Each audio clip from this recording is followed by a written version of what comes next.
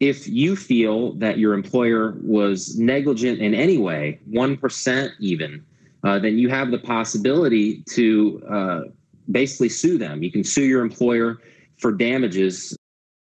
Hello, everyone. Thanks for watching this episode of Ask the Lawyers. I'm Leslie Rohde.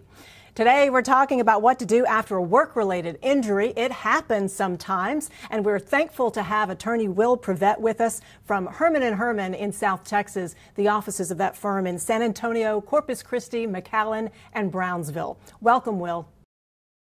Hey there, Leslie. Good to be here. Thanks for having me. Let's start with some vocabulary, because this might be difficult for some folks to understand, but if they're in the middle of something like this, they need to understand. We understand workers' comp, but then there's this term non-subscriber in Texas. Can you tell us what that means?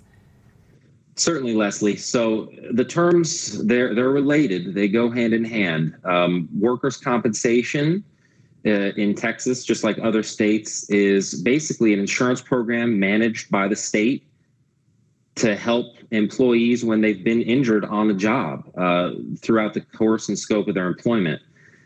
In Texas, it's one of the trickier states in the sense that they do allow private sector employers to opt out of workers' compensation coverage. When they opt out, they're deemed what you said as a non-subscriber. And so it's pretty simple. In Texas, if you are in the workers' compensation program, then you are a subscriber. And if not, then you're a non-subscriber. That makes sense. And tell us more of what you know about what happens here in Texas with these companies and being allowed to be non-subscribers. You know, it's written into law. And for over 100 years, private employers have had the option to choose whether to opt into the program or to opt out. From what I've gathered, it looks like there's a number of reasons why a company may choose or choose not to be part of the workers' compensation program. For example, there are some larger companies that we've worked with and dealt with in the past, like I believe H-E-B and Walmart. Those two are non-subscribers. And, you know, the reason they don't subscribe is I feel they're big enough. They can afford to be self-insured. They cover the claims internally without having to subscribe to workers' compensation. In Texas, I would say the last study was roughly 33% of employers opt out or are non-subscribers in Texas. That's a third. Wow. Good to know. I guess that's something you need to ask if you are involved in a work accident on the job there. Is this, being a non-subscriber with a third of the companies about in Texas, is this a positive or a negative thing in your view as a lawyer for people? Well, you know, it kind of depends because, you know, like, for example, with Walmart, you know, they have the programs in place to get you the help you needed, to get you lost wages if you're missing work. But also, if there's some negligence on the part of the employer, you can essentially sue your employer for your damages if they are not a subscriber to workers' compensation.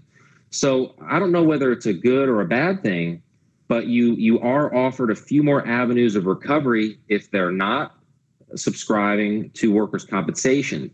In Texas, and I'm sure it's similar in other states, when an employer is subscribing to workers' compensation, they are afforded certain protections. For example, it's almost impossible. There's very few scenarios where you can sue your employer if your employer is subscribing to workers' compensation. Whereas if they're a non-subscriber, you have to show 1% negligence on the part of the employer, that meaning 1% of what they've did cause your damages, only 1%, and they could be held 100% liable for your damages. So, you know, it's not necessarily a positive or negative, but it is a factor to look at when you've been injured on the job, because it will dictate the route you take next. I can tell it would be helpful to have a lawyer like you involved in a case like this, especially when you're not sure which way your company goes here. So I know you've handled a lot of these cases. In your view, when somebody comes to you with one of these and says, hey, I was hurt on the job, what should a person do? Well, that's a great question. And to preface the question, kind of like doctors, lawyers are specialized in their practices. You have bankruptcy lawyers, you have a family lawyer, you have a criminal lawyer. And Herrman Herrman has been around for almost 30 years, and we primarily work with personal injury cases, on the job injuries, car accidents, 18-wheeler accidents, all sorts of injuries that you can experience. We've kind of handled them. And so the first question you would need to ask if you've been injured on the job is whether or not your employer has workers' compensation coverage. And that, they should tell you, your HR rep should tell you. But if they're being a little squirrely, or if you can't find out quick, you usually can call Texas Department of Insurance and find out pretty quickly if they are subscribers. And if they are subscribers to workers' compensation, your avenues of recovery are fairly limited because of those protections given to the employer by Texas and by the laws surrounding workers' compensation.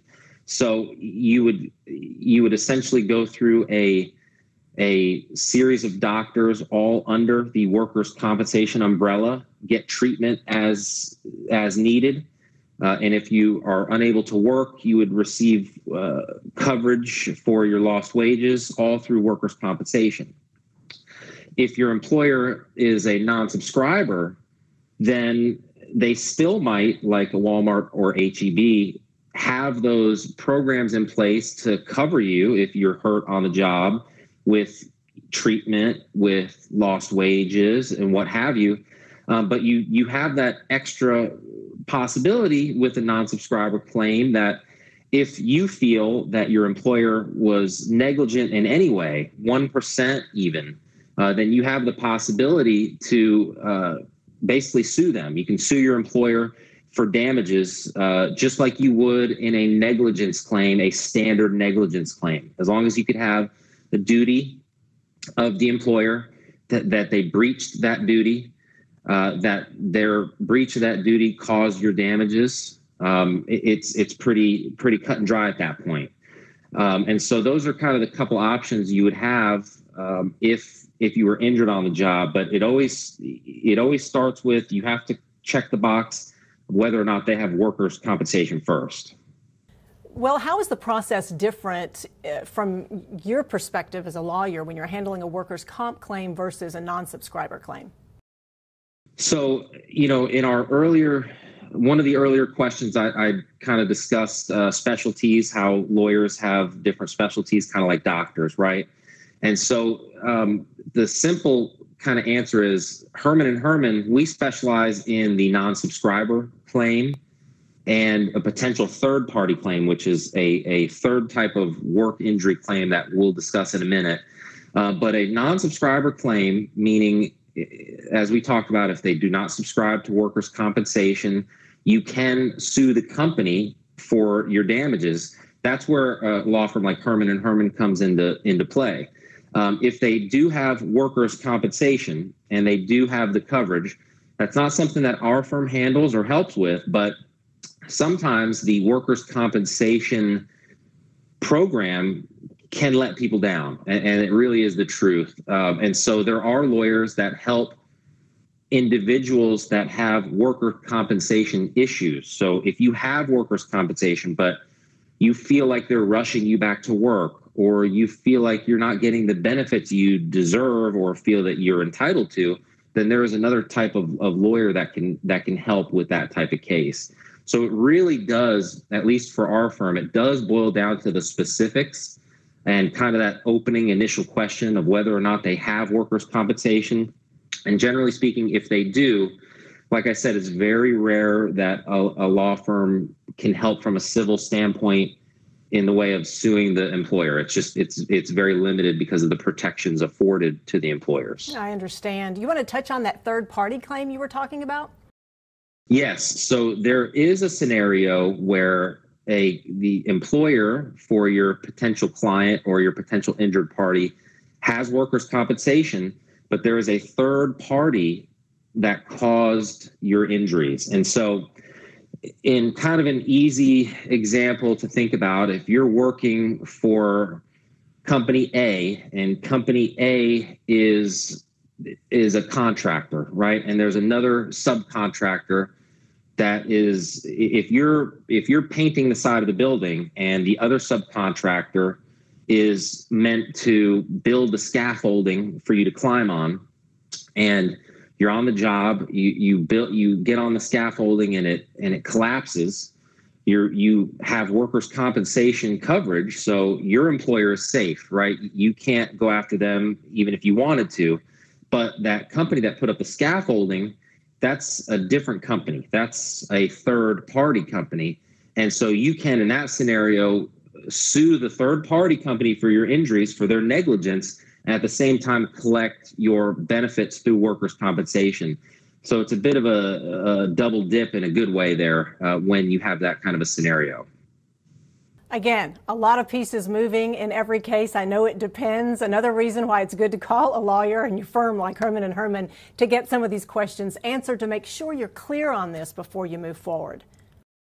Yes, Leslie, the call is always free, and our firm, like a lot of firms that deal with these types of cases, there's no cost up front. There's no cost if we can't win the case. I mean, if we win the case, you're happy with the case, we get paid. That's how it goes. And it's a really good way. It's kind of a fail-safe way for injured parties to come in and get help that they need, because they don't have to pay us out of pocket like a criminal defense lawyer or a family lawyer where there's retainers and there's hourly costs. We are a contingency fee. So, we take a case, we think we can win, we're pretty good at it. And when we win, everybody wins. It's a great scenario. Great to know. Will, thank you so much. Attorney Will Privette from Herrman & Herrman in South Texas. Appreciate your time today. Yes, thank you, Leslie. Thanks for watching, everybody, this episode of Ask the Lawyers. Check out AskTheLawyers.com, where you can choose a lawyer that lawyers choose.